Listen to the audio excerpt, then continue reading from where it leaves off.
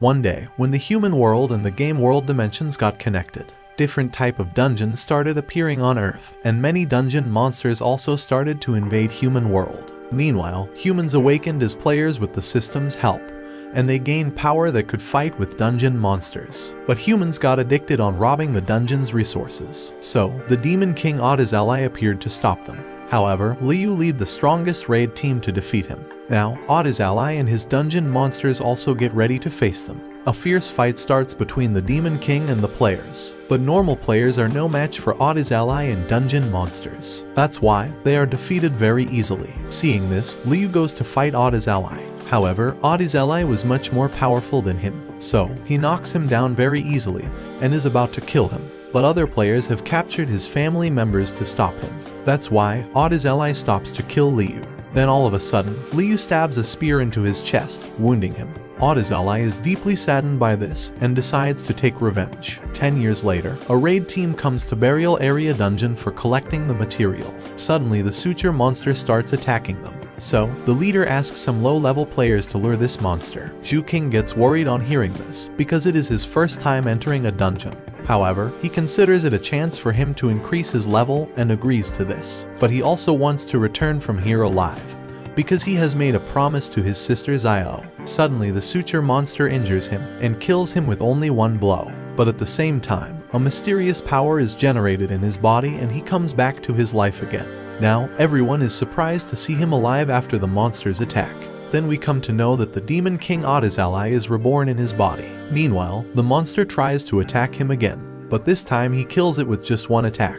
For this he gets 2000 experience and his level increases to level 5. Furthermore, his profession is warrior. Also, the boss's system is activated. After this, he kills a skeleton magician, and he gets 5 conqueror points. But his boss panel has been unblocked, so he cannot gain experience points by killing monsters, but can gain conqueror points. Now with the help of these points, the conqueror's eye ability is activated, which allows him to see others' level and profession. He plans to kill all these players and especially the leader, but with his current strength it is hard to do so, because the leader Andalia is a level 20 ranger. Therefore, he decides to gain more conqueror points first. Suddenly a mysterious blue flame appears, and he understood that it is the dungeon's boss. After this, a level 20 bone demon Drivagon appears. Andalia orders her team members to maintain the formation, but they are scared and run away. However, some players try to attack the bone demon dragon, but close combat doesn't work, and it is immune to long-range attacks as well.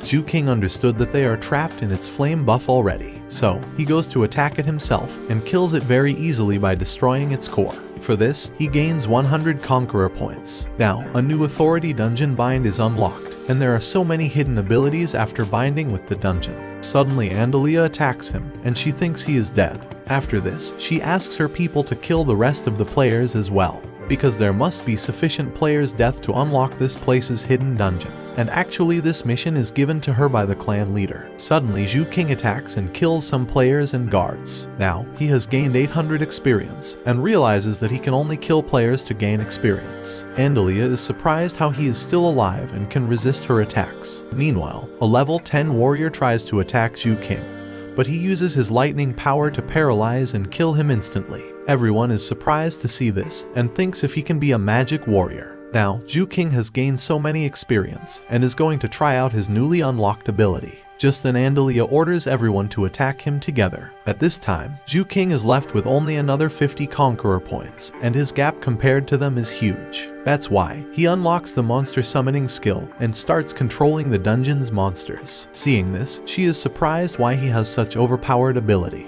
However, she also uses the Beast King's flute, and the Beast King's army appears. But Zhu King can control the Bone Demon Dragon as well, and she is shocked to see this. Now, Andalia reveals that the Blood Race Guild's clan leader Stockton has ordered to raid this dungeon, because his main goal is to obtain the excellent equipment from the hidden dungeon. Furthermore, he is the cousin of that person who participated in killing Liu. But Zhu King doesn't care about anything and kills her. He gains 5000 experience, and his level increases to level 10. Suddenly, Hidden Dungeon is unlocked, as sacrifice players' amount has reached its requirements. Zhu King enters, and this castle looks so familiar to him. So, he remembers 10 years ago his whole territory was changed into a dungeon by a mysterious power by many players. Zhu King finds 2 monsters with level 30 guarding the doors, but they bow him down. Now, as soon as he comes inside, many monsters surround him from all the sides. Zhu King understood that they are from the Undying race, so he activates the passive skill, because it does 100% additional damage to the Undying race. With its help, he kills all these monsters easily. Meanwhile, because of his blood, the seal set on a level 40 demon is broken.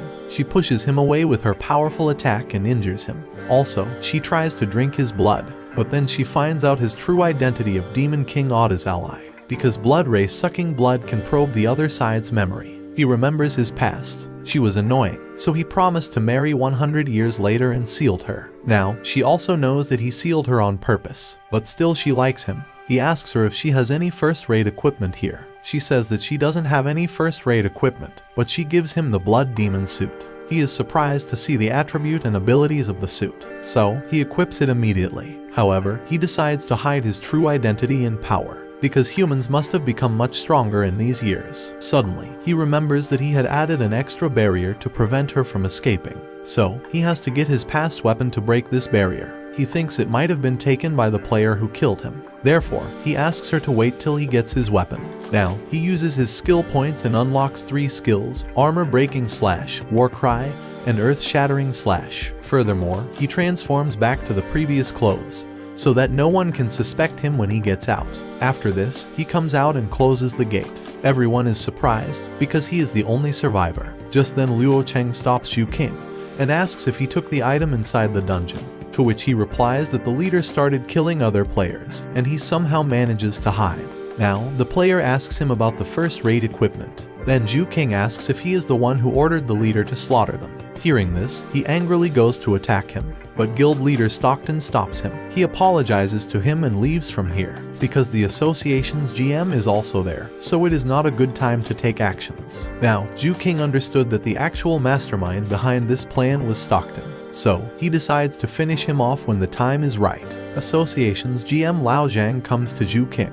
His level is 45 and wants to test his level to register this information. Zhu King let him test his level, but Lao Zhang is unable to detect his boss's identity. Lao Zhang is surprised, as his level is only 10, but survived in this burial area's dungeon. Zhu King tries to reveal that he killed the leader and the players, but Lao Zhang doesn't believe him. He gives Zhu King his player ID card, and now he can participate in dungeon raid missions. Oda's ally decides to fulfill Zhu King's last wish, because his sister Zio is his only family member, and they got abandoned by their parents when they were young.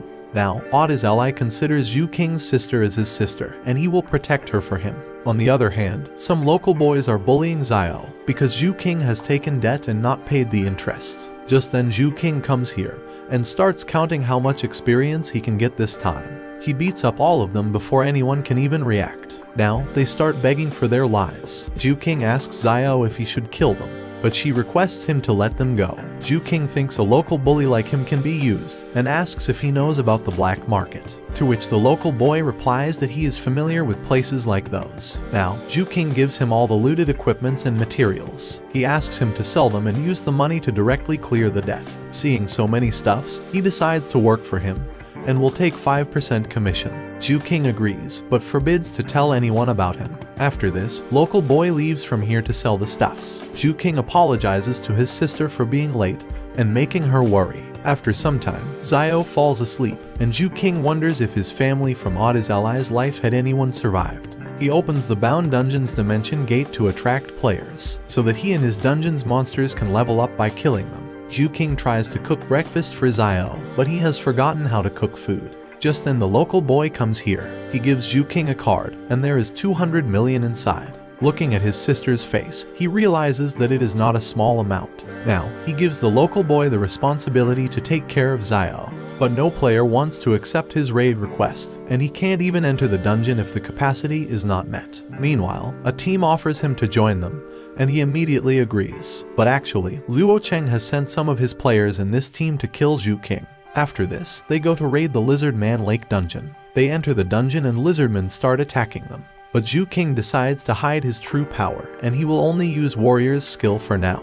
He activates his war cry skill to kill the lizardmen monsters. After this, they come to the seashore. Suddenly, the magician attacks Zhu King and knocks him down. The healer is shocked to see this, but they ask her to keep her mouth shut if she wants to live. Just then a level 20 deep sea catfish appears and attacks Zhu King. They think he is killed by the monster, but he survives by killing it, and warns them that they have used it at the wrong target. On the other hand, Stockton asks Luo Cheng if the killer he sent is reliable, because Stockton knows that Zhu King has a strange aura, so they cannot underestimate him. To which Luo Cheng replies that Zhu King is no match for her, and he won't even know how he died.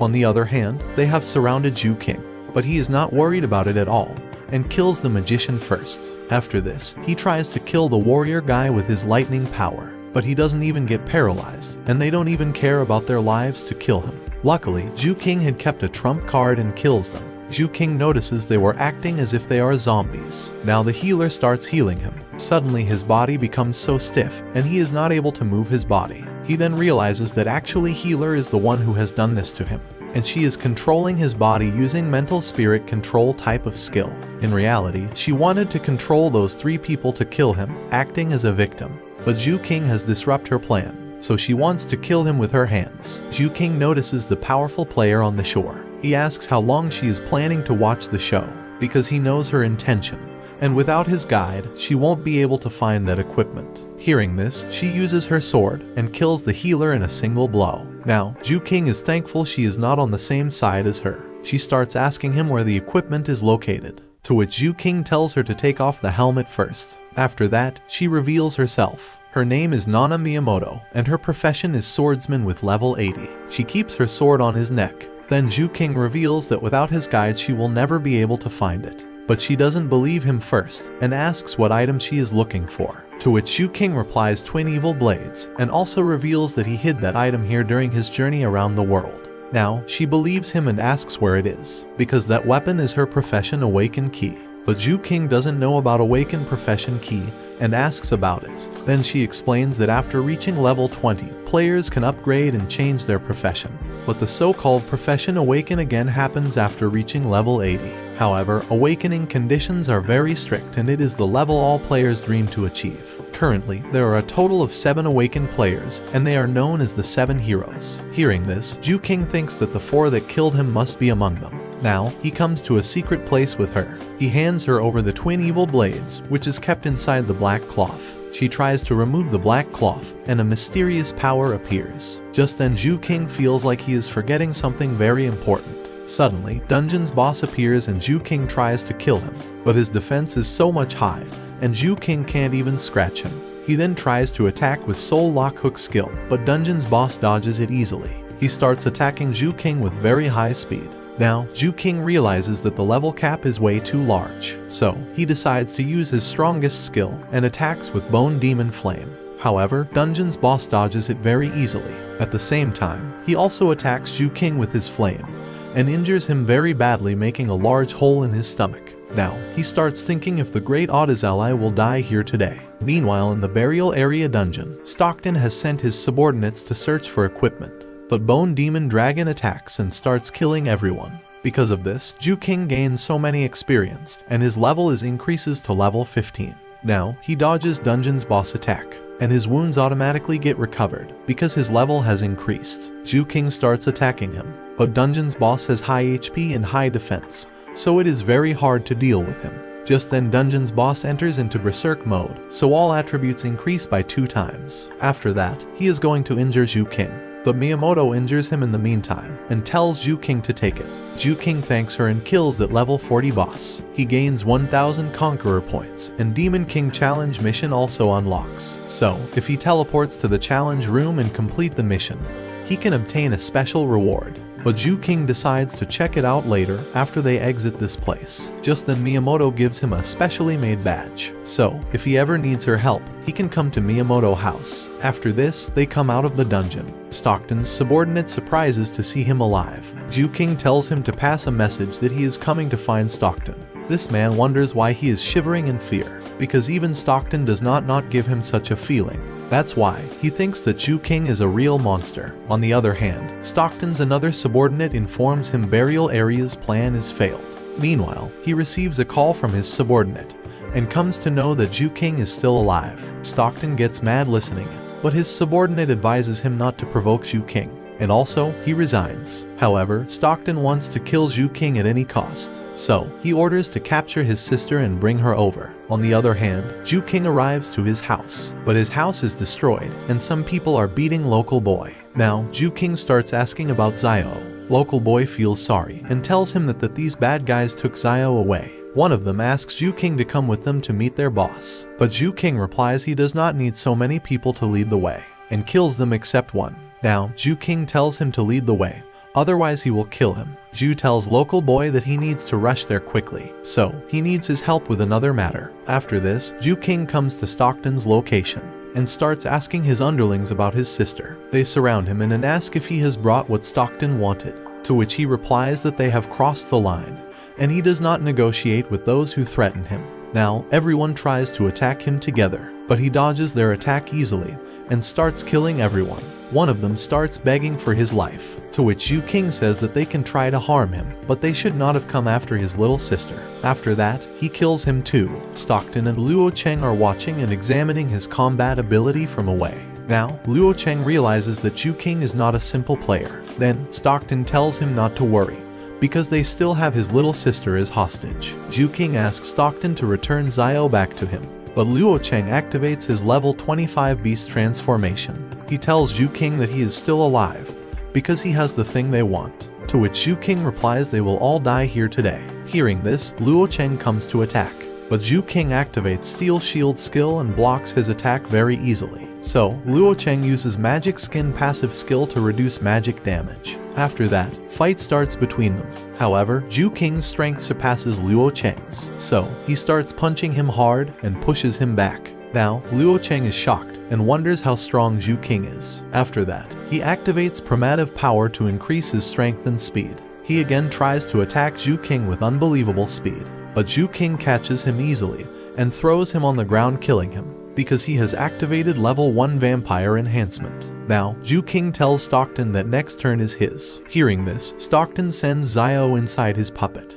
Now, Ju King starts worrying about her. Stockton is curious whether Ju King dies first or his sister's life force gets drained. In this situation, Ju King cannot use a strong spell to attack, because it might also hurt his sister. Ju King tries to dodge Puppet's attack, but gets injured. Stockton is laughing at him, because time is gradually passing, and his sister's life will reach an end soon. Now, Puppet is going to kill him. Suddenly, someone destroys the puppet, and Ju King saves his sister. Seeing this, Stockton is surprised at how Ju King did it. He then finds out that attack was from her, and wonders why she is here. Miyamoto tells Ju King not to worry, because her attack did not harm his sister. Furthermore, she asks if he needs her help to kill Stockton. Hearing this, Stockton starts worrying, but Ju King asks her just to take care of Zio, because he wants to finish Stockton himself. Now, Miyamoto promises Ju King to protect his little sister, even if she needs to risk her life. After this, she leaves from here with Zio. Stockton gets ready to fight Ju King,